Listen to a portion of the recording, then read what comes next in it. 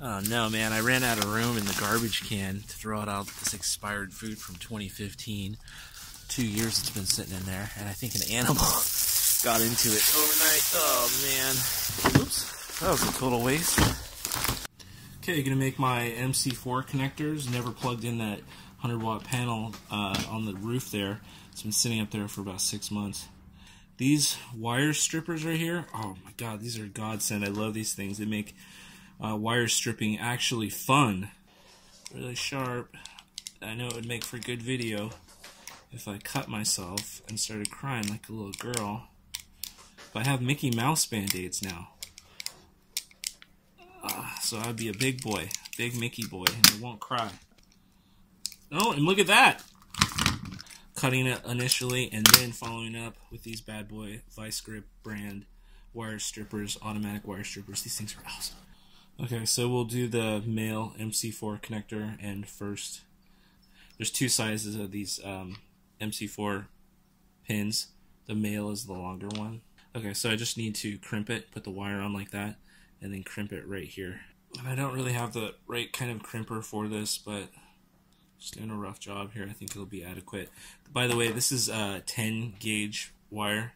Depending on your length, there's like calculators on the internet. It'll show you distance, how many amps are going to pass through. I think 7 amps is about normal. A lot less with these flexible solar panels though. So anyway, this is completely adequate. It's only 1 foot that I'm going with this. Okay, cool. So take the end, put it through there. It's supposed to pop.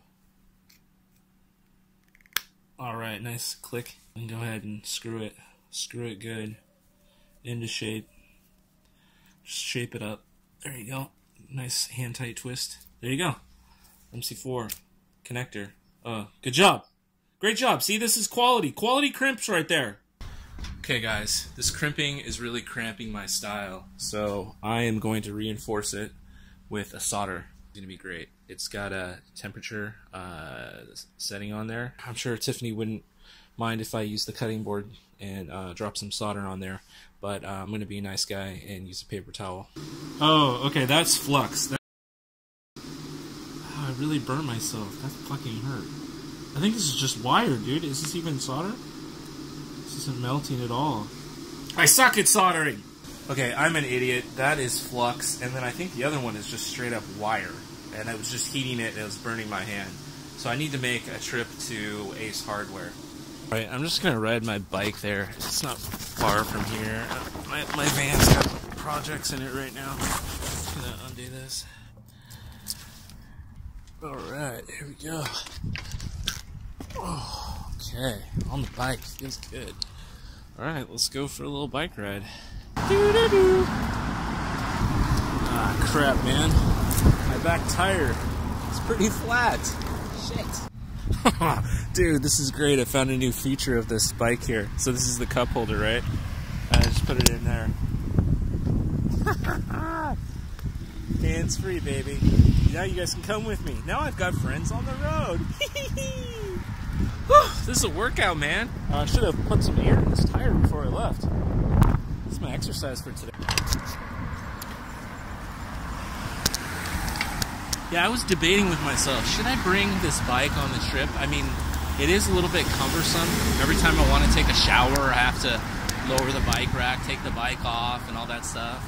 And it's all dusty. But the thing is, I remember on my last trip, I remember specifically Idaho Falls. I wouldn't have been able to check out Idaho Falls if I hadn't brought my bike. The bike, it just allows me to cover so much more territory than just walking, and you know what? It saves a bunch of money on parking too, because I can park just outside of a busy city I want to check out, and then hop on the bike, park for free, hop on the bike right into the town. Woo. Okay, cool. Got all these different types here. Do I need a little or a lot? I think I'll go for a lot just in case. All right, I got that solder. The checkout lady says, "Ooh, I like your shirt. It reminds me of like I'm at the ocean." I was like, "Yeah, aloha." Oh my god, they're playing Blade Runner here. We just saw that the other day. We would have saved a lot of money going here. It's only like $6 for these movie tickets. I like that movie, but my god, it was like 3 times as long as it needed to be. Clean spoon? No, dirty spoon. It's a little nice place to sit out here. Oh man, $4.25 for that? It's like a little tasty morsel. That's kind of steep in price.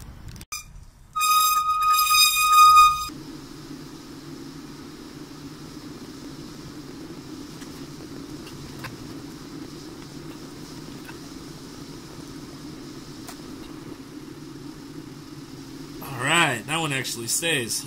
Alright, well, just got the cables connected here. I got the perfect amount of wire here, 2 feet, and if I got any shorter, it wouldn't have reached. Hey guys, so I'm trying to measure the amperage that's coming out of this panel right here.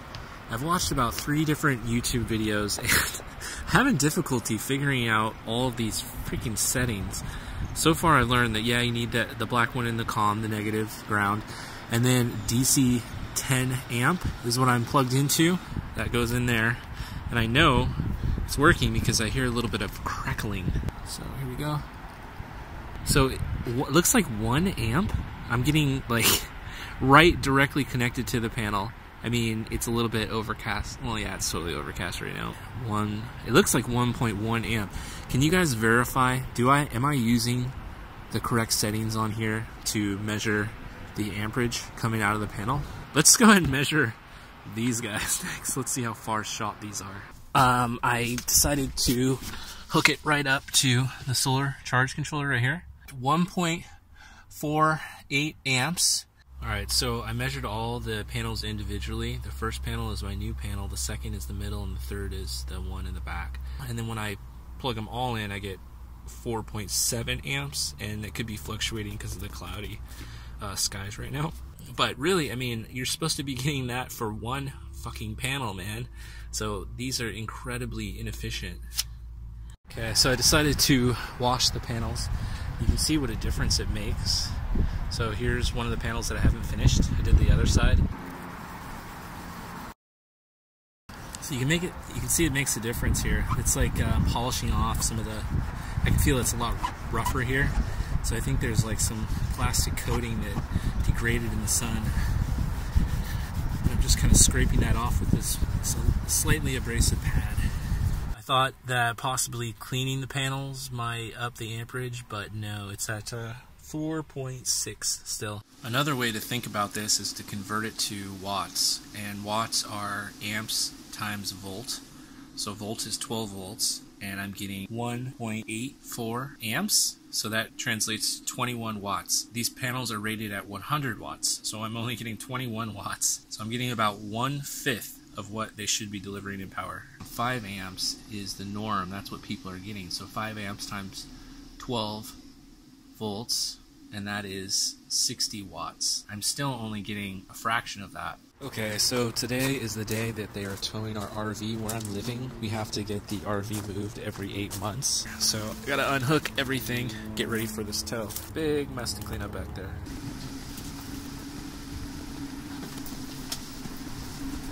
Looks just a little bit different in here, huh? Whoa, our yard got really big. Hey! What happened to my RV? It's way smaller! Man! Alright, so I'm going to park over here down the road in a parking lot. Park right by this guy, fellow RV dweller.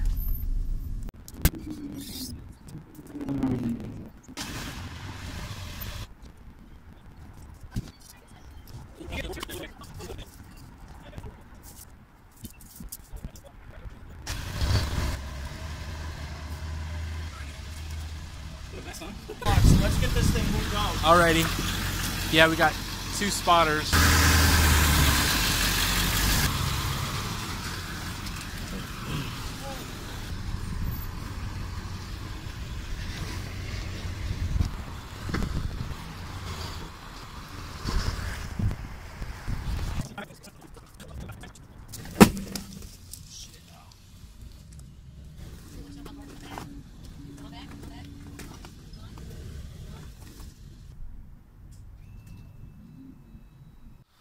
God, what a mess. I have to clean all this up, straighten it out again. Oh, I hate doing this move. Oh, well, it's 4 p.m. I'm going to call it a day. That's enough for me. I still need to straighten up this place. And this was the one thing that was keeping me in the Bay Area. I had to get this out of the way before I could start my trip. So really, there's nothing holding me back at this point. I'm free! I need to spread my wings and fly out of this nest and drive up to my bro's house. And I just need to straighten everything. But man, what a day. Yeah, the trailer, the guy saw it and he said, "Oh my god, why are your wheels off the ground? You're bending your frame." So I hope I didn't do any damage there. But he helped me put some wood blocks under the wheels. And hopefully it'll be a little bit more stable in here too. Yeah, it just takes about a good hour and a half to get everything so that when you move, you're not going to have dishes fall out. And yeah, I just have to clear all the surfaces and put it on the couch like you saw there. What a pain. Every 8 months, we have to move out of our park like that. The reason is because they used to have a problem with broken down trailers, and then people would just live in a pigsty here. So they make sure that you don't get flat tires and everything is in working order. So that's it for me, guys. I'm calling that a day.